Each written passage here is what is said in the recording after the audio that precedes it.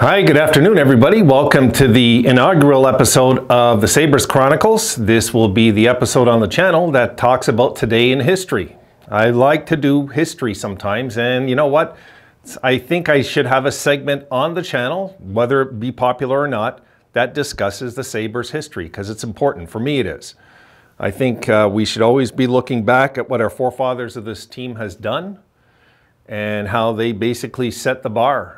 Making the Stanley Cup Finals in '75 or even making the finals again in 1999. So we should look at these things, talk about them, remember them. And I will go into, guys, let's just get going with this. This is, let's go into the first clip before we get started. And yep, folks, that is the Montreal Forum as it was in the 1970s.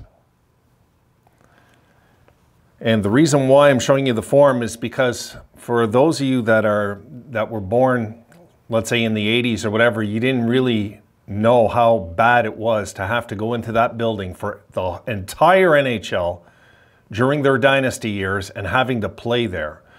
It was brutal. It was brutal. The Habs in 4 years lost 14 out of 160 games at home. This is how mighty they were once upon a time. So I'm going back to January the 5th, 1976. So let's go back in time. And we will look at clip number 1.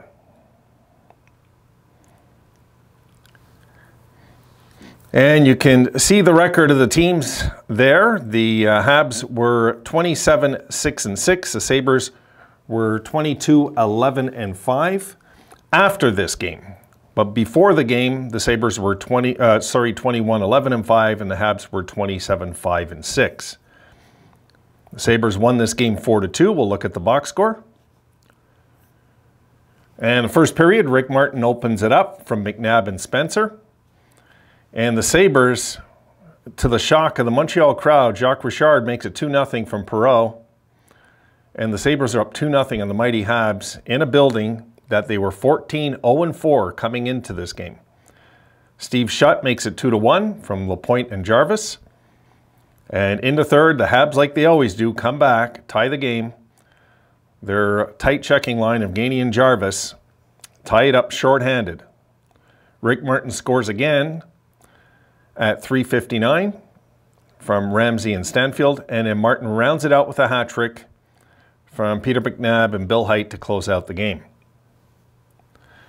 And why I chose this as the day in our history that's important are for a few reasons I wrote down here. So like I said during that clip, guys, the Habs were going into that game, they were 14-0-4 at home. And keep in mind, this is the beginning of their dynasty. This is the beginning. 75-76 was the first of their 4 consecutive cups. The Habs had a chip on their shoulder that Buffalo beat them the year before in the semifinals. And they were ready to beat the Sabres for sure. The Sabres came into this game, I got it written down here, we were 3-6-2 our last 11 games going into that game. So the Sabres showed up, as they did many times at the Forum, folks, many times. If there was anything I was very proud of as a Sabres fan in the 70s, even though we had a lot of playoff choking, I guess is the proper word, was that we were always good against Montreal. We were always good against them. Now, Rick Martin scored the hat trick, as you've seen there. In the 4-year dynasty in Montreal, that was the only hat trick that Ken Dryden allowed on home ice the entire dynasty. That was it, that night. That was the only hat trick Dryden gave up. Darcy Rhoda for Chicago scored a hat trick in the 1978-79 season in Montreal. I think the score was 8-3. They routed Montreal, but Montreal was starting. They still won the cup that year, but they were becoming human. And Darcy Rhoda that got the only other hat trick in the dynasty, but Bunny Larocque was in nets for Montreal, not Ken Dryden. Yeah, and as I said, in the Habs' 4-year dynasty on their home ice, folks, they lost 14 out of 160 home games. Isn't that insane? 14 home losses in 4 years. Oh my goodness. It was a nightmare to live for me back then, guys.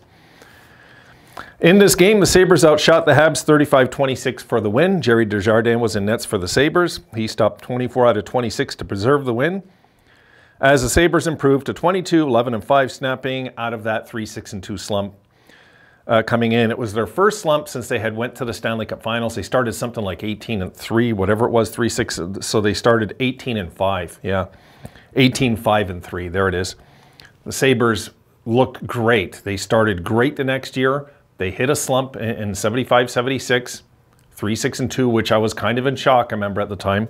I thought they'd just roll all year. They didn't. Our all-time record, January the 5th, Buffalo Sabres record, is 8-8-2 overall. Currently, we've lost our last 5 in a row on January the 5th, and of course, we're not playing this year, so we won't be able to snap that this year. We have not won since 2006, folks, on January the 5th. We've lost those 5 in a row, and that was when we beat Tampa 3-1 in that game. Now, I'm going to get ready to close out this video, but before we do so, let's take a look at former Buffalo Sabres birthdays, or current Buffalo Sabres birthdays as well. And here is the first clip. Yep, tough guy Kevin McGuire. Remember him in the 80s, guys? Tough guy Kevin McGuire when he just sucker punched, I believe it was Miller. That Sabres-Bruins rivalry. Oh my goodness, that was something. I still remember it. I still remember it in that playoff series. Just good memories, guys. Good memories. Kevin McGuire is 60 today, if you can believe that, folks. Next birthday. Former Sabre for a very short time, Joe Juneau, who was part of our 1998-99 run, should not be forgotten because he eliminated us the year before with Washington with his overtime goal in Game 6. But there's Joe Juneau. As you see, he had played 20 games, had 3 goals, 8 assists in the playoffs for us that playoff run. Next birthday, Mike Greer. Mike Greer turned 48 today.